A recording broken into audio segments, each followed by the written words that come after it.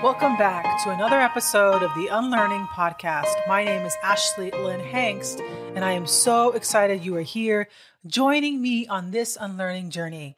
The Unlearning Podcast is all about helping you learn to love Jesus and your neighbor through healthy, life-giving theology.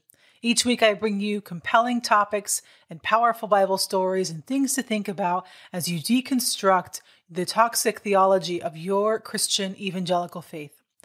There has been a lot going on in my life and in our world at large these last few weeks, and so I've been on a bit of a break.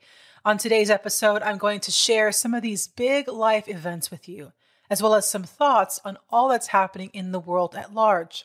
And finally, I'm going to end this episode with some exciting news about 2 new segments I am starting on this show, on the Unlearning Podcast. And so you're going to want to listen to the very, very end of this episode to get the full scoop of what's going on.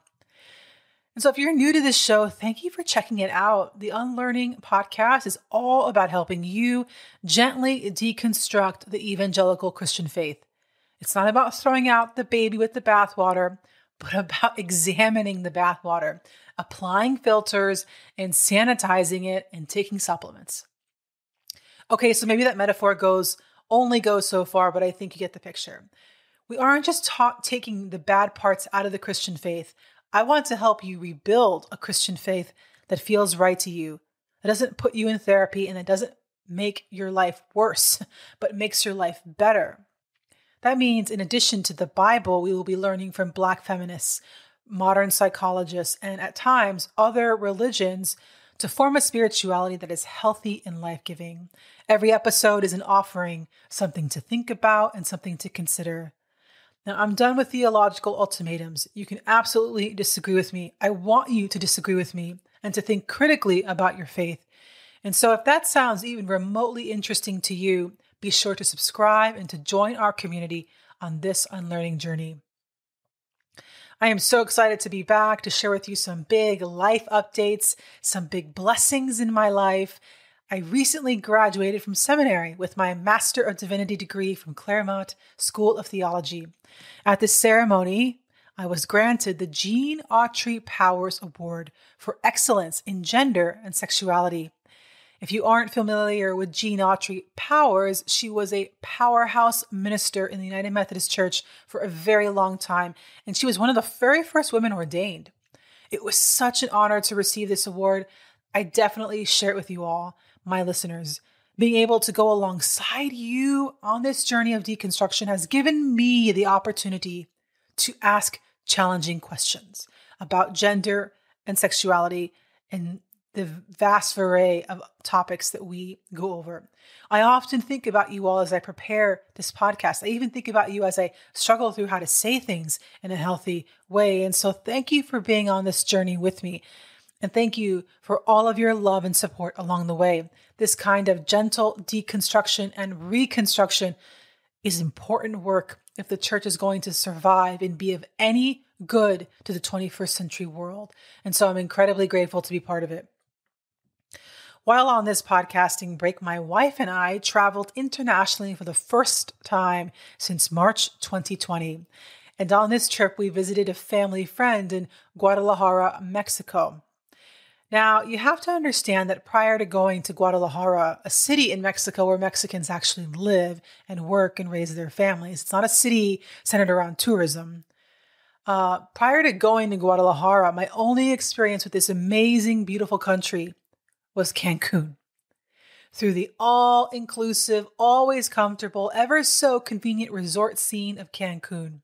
Being in a city that was not centered on tourism, where Mexican people actually live and worked and raised their babies, was a very new experience for me.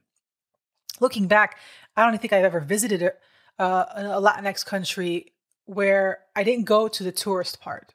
Always a tourist I am, and never a traveler. And so traveling to Guadalajara made me realize something. It made me realize how much we experienced vacation through colonization. Like, I never really thought about that until this trip. Whenever I visited Cancun, I got a highly curated experience where Mexican food and Mexican culture was presented to me for my consumption. Mexico's food and culture were tailored to affirm my American interests and sensibilities. In Cancun, we can just take from the Mexican people for our enjoyment. But when I was in Guadalajara with my wife and her friend, it was completely different. We were in their world, experiencing their culture, drinking at their bars, eating their food, and doing it all in their space, in their universe. My wife and I were there, and we were the outsiders. We were bending to fit into their world. We had to follow their rules. We weren't there to consume their culture. Yes, we went sightseeing and made the trek out to Tequila. For anyone unfamiliar with Mexico, there is actually a small town called Tequila in the Mexican state of Jalisco, where they grow blue agave plants that are used to make tequila. But even while I was there, the majority of the people who were quote unquote tourists in Tequila were Mexicans from other states. We weren't colonizing anything. We were living in their world, immersed in their space and following their rules. And it felt so much more life-giving than a completely air-conditioned experience in Cancun. Now, I don't think it's morally wrong to visit Cancun or to participate in tourism, but I do think we need to think about the ways that we participate in tourism and ask ourselves if we are participating in colonization. We need to examine our attitude about the people whose food and culture we are consuming. Do we uphold their dignity? Do we respect locals as equals, honoring their culture and their food that we have the sheer privilege of experiencing? Do we submit ourselves to their rules and their customs, even if their rules are resort rules?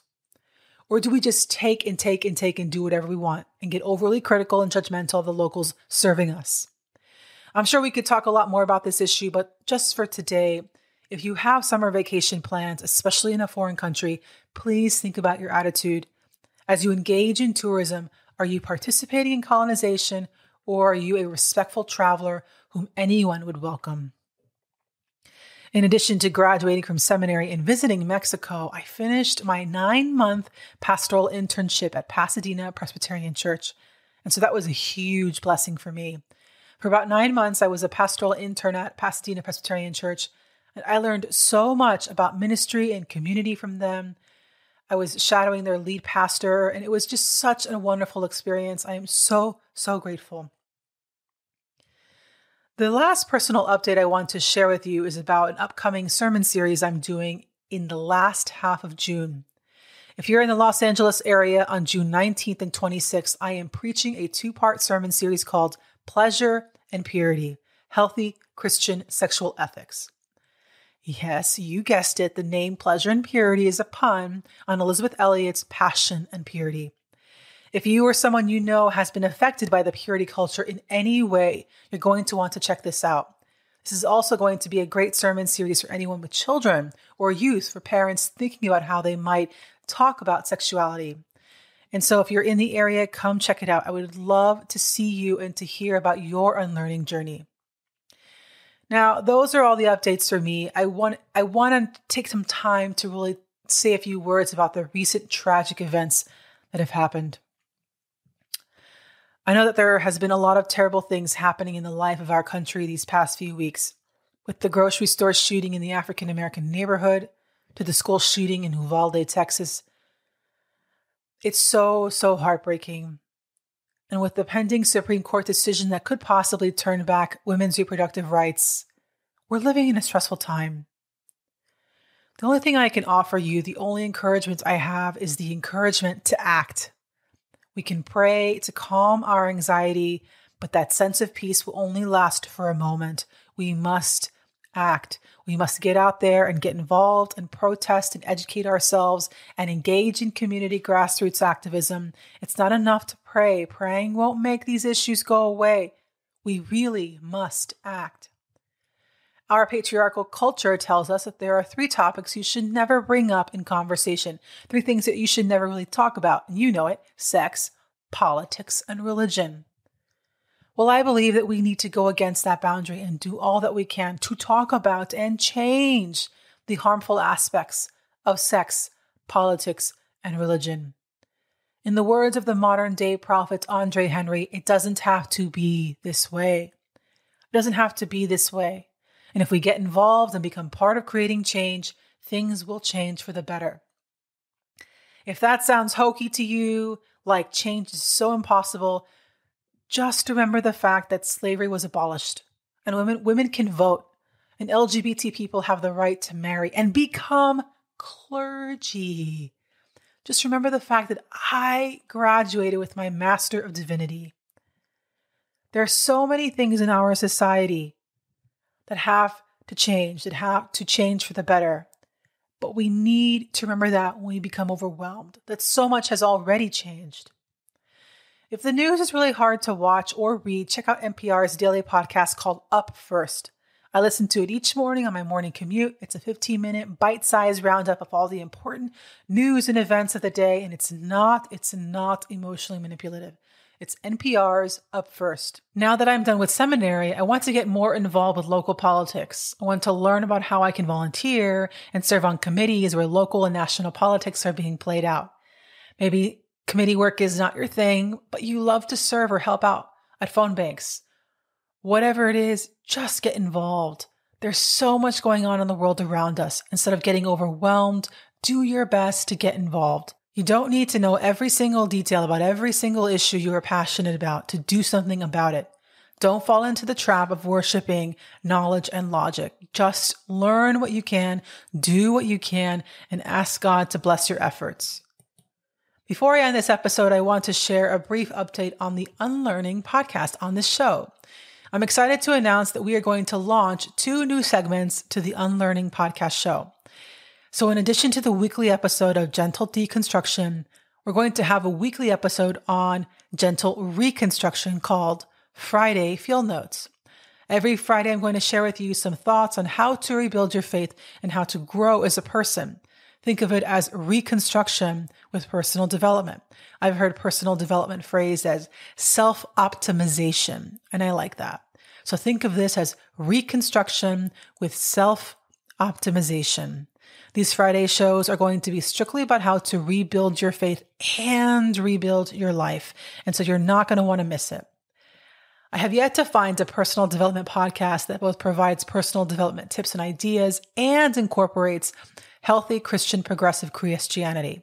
And so I hope that this Friday Field Notes will satisfy that need and will be just that, my field notes from my journey of recovery.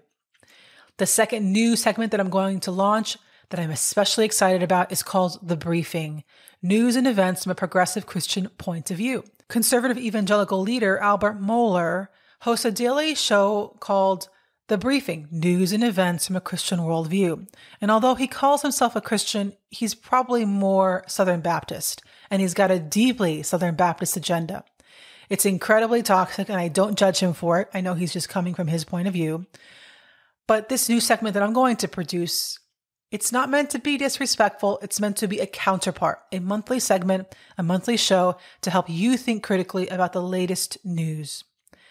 Well, that's all I've got for today. Thank you so much for staying to the very, very end. I'm so grateful for your constant love and support.